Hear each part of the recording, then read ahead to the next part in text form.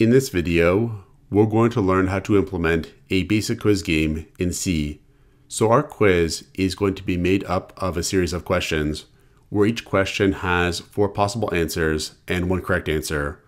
We'll create a struct to represent our quiz questions. We'll have here typedef and struct. We'll call this new type quiz question. Now for the struct members, we'll have char arrays to store the question and possible answers as strings. We'll define preprocessor constants for the length of those char arrays. We'll have here number define and max question 256 and number define max answer as 128.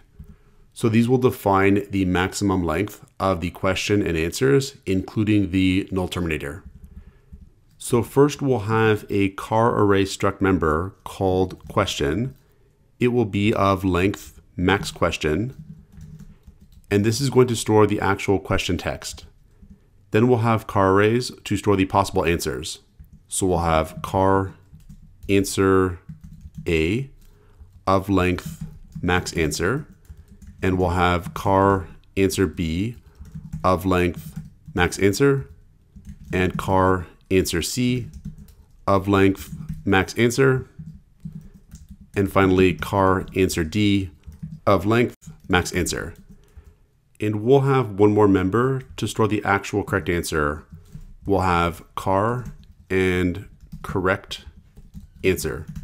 Because we're going to be copying strings and comparing characters, we'll include a couple libraries to help us do those things. Up here, we'll include the string.h library, and we'll include the ctype library. Now the quiz is going to have some total number of questions. We'll define that using a preprocessor constant as well. We'll have here number define, and we'll have total questions, and we'll have 5 questions in our quiz. Then down here in main, we'll declare an array of quiz question structs called quiz of length total questions. And this is going to define our quiz. Now, one thing I should point out is that when declaring our array of structs, we just have quiz question here and not struct quiz question, as you might have seen when working with structs. That's because of the way we use typedef here. So we had typedef, then we defined the struct, and then we supplied quiz question as a name or a synonym for this type of struct. So we can just use quiz question here, saving us from having to type in struct and then quiz question. Next, we'll create the quiz questions by using the string copy function to set the question and answer members of the structs in this array. So we'll have here string copy and quiz at the index 0 dot question, and we'll have what does the plus plus operator do. So here we're using the string copy function from the string.h library to copy this string into the question member of the first quiz question struct in the quiz array. We can then do the same thing for the potential answers. So we'll have here string copy and quiz at the index 0 dot answer A, and we'll have add 2 to a number. Then we can do the same thing for answers B, C, and D. We'll have string copy, quiz at the index 0, dot answer B, and add 1 to a number. And then we'll have 2 more possible answers. So we'll have string copy, quiz at the index 0, dot answer C, and we'll have subtract 1 from a number. And then string copy, quiz at the index 0, dot answer D, and we'll have subtract 2 from a number. Now here, B is the correct answer. We'll also keep track of that. We'll have quiz at the index 0, dot correct answer is equal to B.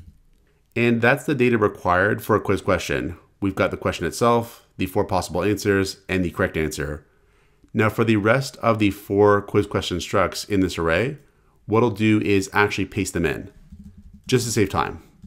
So here I'll have paste, and you can see we're setting the other 4 quiz question structs in that array.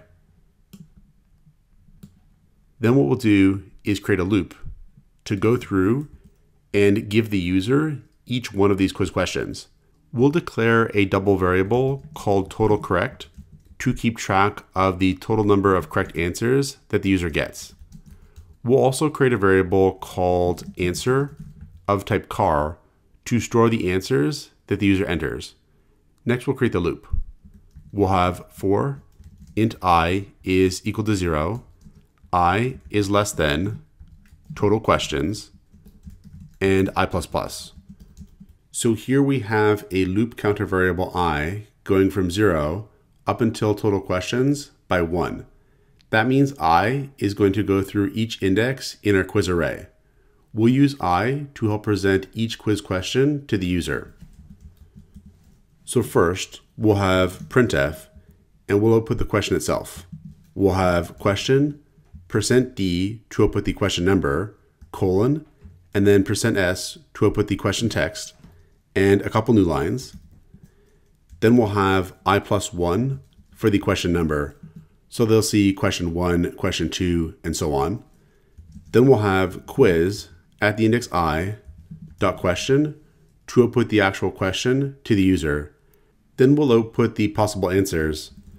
So next we'll have printf, and then a for answer A, %s to output the answer text, and a new line. And then we'll have quiz at the index I dot answer A. We'll do the same thing for answers B, C, and D. I'll copy this and paste it. And we'll change this to B, C, and D.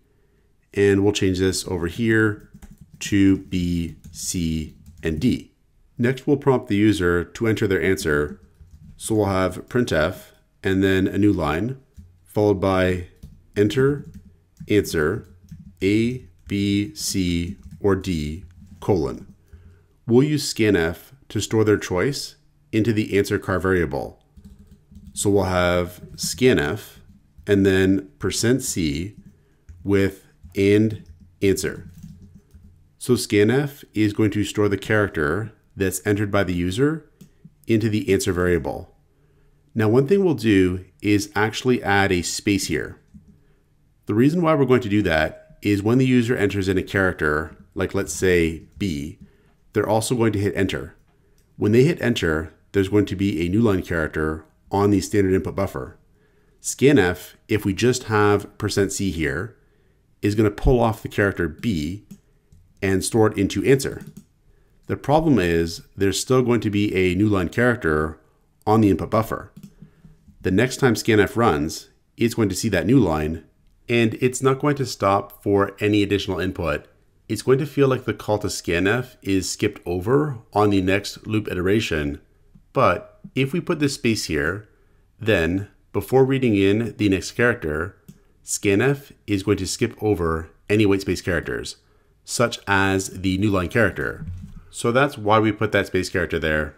Next, we'll check to see if the user got the question right by comparing their answer to the correct answer. So we'll have if the answer entered by the user is equal to the correct answer in the struct at the member correct answer. Now what we'll do is convert answer to an uppercase letter, just in case the user answered with a lowercase a, b, c, or d character. We'll use the toUpper function from the C-type library to do that. We'll have toUpper here. So toUpper is going to take in the entered character as an argument, and if that character is a lowercase letter, then toUpper is going to return the uppercase version of that letter. Otherwise, it's just going to return the same character. We'll then compare that to the correct answer. So as long as we store uppercase letters in correct answer, this is going to work.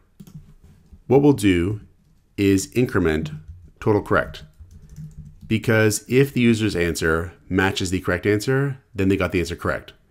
We'll also output correct answer to inform them that they got the answer right. So we'll have a couple new lines and then correct answer. Otherwise, if they didn't get the answer right, we'll output incorrect answer. We'll have printf and then a couple new lines and then incorrect answer. And we should also output the correct answer. So we'll have printf and a couple new lines, and then the correct answer was %C. And we'll output the correct answer with quiz at the index I dot correct answer. Now after each question, we'll also output a few new line characters to separate the questions. So we'll have printf and then 3 new lines. Then after the whole loop is done, what we'll do is output how many questions they got correct. We'll have printf and then %D for the number of questions correct, slash, and then %D for the total number of questions, and then we'll have questions answered correctly. And we'll output the total number of correct questions. We'll have int and then total correct. We declared total correct as a double so we can use it to calculate the total percentage of questions answered correctly. But here, we're just trying to output the total number of questions answered correctly as an int with %D. So here, we typecast total correct to an int to do that. Then we'll output total questions for the total number of questions in the quiz. Then the last thing we'll do is output the percentage of questions answered correctly. So we'll have printf, and then in brackets, we'll output a floating point number with %f. We'll output that number with 2 decimal digits of precision with .2, and we'll have %% to output an actual % character. So % is normally used for placeholders like this, but if we actually want to output a % symbol, we would have %% to do that.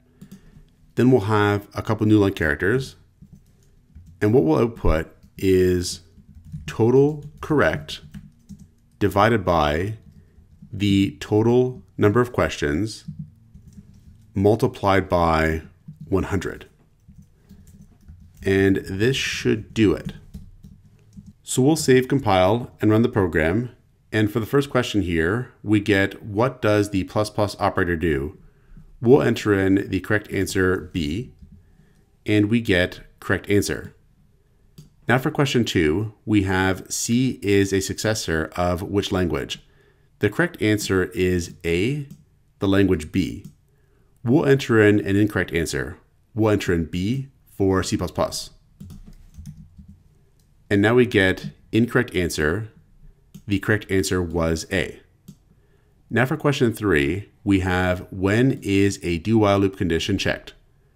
We'll enter in the correct answer, which is D, after the loop body executes, but we'll enter in lowercase d. And we still get correct answer. So our usage of the toUpper function is working. Now for the fourth question, we have what does a pointer variable store? We'll enter in the correct answer C. Then for question 5, we get how can we check if x does not equal y in C? We'll enter in the correct answer B. And now we get 4 out of 5 questions answered correctly and 80%, which is correct. Now there's many more features we could add to this sort of quiz game, but we'll leave it here. So this is how we can create a quiz game in C.